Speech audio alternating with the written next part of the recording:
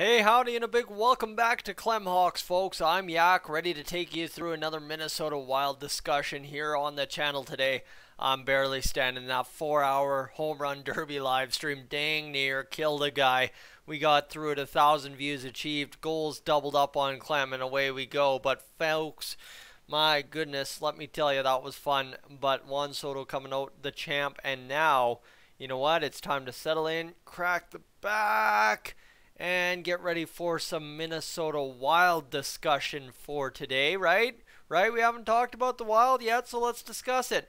And I'm going to queue up a tweet right here from a guy on Twitter that you may or may not know in the Wild community. Again, I'm just learning all this, so I'm not sure who's who and what's where. But right here, Anthony Winker, he's got some broadcast stuff by the looks of it in his resume, in his Twitter bio.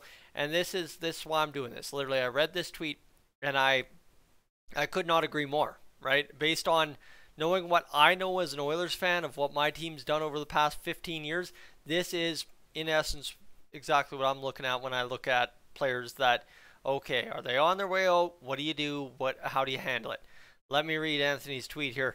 The Minnesota Wild may trade Matt Dumba, and that's okay. Smart, maybe. Expiring contract with a $6 million AAV. We've already had this discussion in the fact when we were talking just before Chaffee and Sweeney signed, in the fact that, right, Dumba's your prime target if you're looking to free up cap space to try and maybe make a bigger move this offseason, right? So, okay, I get that, right? Yeah, you're right. It's okay.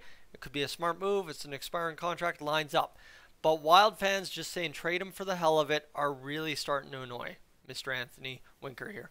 Yeah, he has some turnovers, but he is a bona fide top 4 D-man and was our best in the playoffs. So that statement is not a shot at the fans. That statement is not a shot at you guys just don't know anything. What I'd look at that statement as is, you know what? Yes, you can want to get rid of a guy all you want. And as an Oilers fan, I know what it feels like for my fellow fans to want to run a player out of town, i.e. Jesse Puljujärvi, who many Wild fans would love to have right now.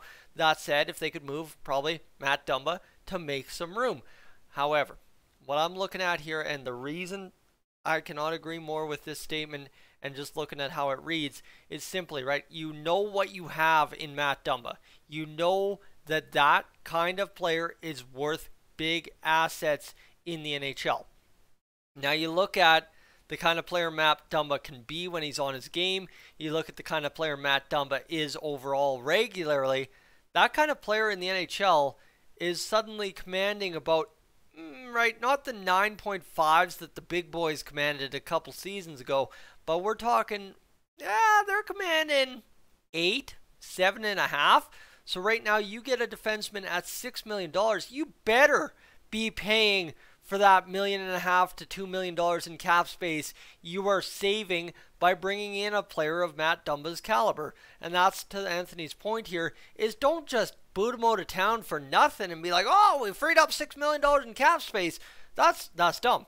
And I'll tell you why I agree with Anthony here is simply put, for the Minnesota Wild, they aren't going to do something completely dumb. The Wild are in a damned if you do, damned if you don't situation because of the salary cap implications of buying out Parise and Suter. However, you look at it through the lens of, okay, you free up $6 million cap space, but to get draft capital that's worth a damn, to get prospect capital that would be worth something, right? That would be huge right now. Would allow you to kind of stock the cupboards down low in the farm system, allow you to bring up a couple guys, and of course sign a guy if you need a guy somewhere, right? That's if you could work that $6 million. But you need, if you are trading Matt Dumba, and right, I was kind of very easy. Oh, you just trade Matt Dumba. But if you are trading Matt Dumba, you want to get maximum value 2 ways: A, in the trade, and B, in what you spend of that freed up cap hit. That's what you want to do. So for the Wild, it's a tough go, a questionable situation at all, right? Like, it's okay, and it could be a smart move. Or, if you rush it and play dumb, it could be really dumb. And that's what I really appreciate about reading this tweet. I was looking through it, I'm like, Coleman, I'm reading stuff. Where am I going to find something to talk about? And then Mr. Winker here came up with the huge take here that I really couldn't agree more with. So, that's the thing, right? A Matt Dumba trade possible? but there is no need to rush it from a Minnesota Wild perspective at current. So folks, right, it's one of those, that's more than likely a do-nothing thing, right?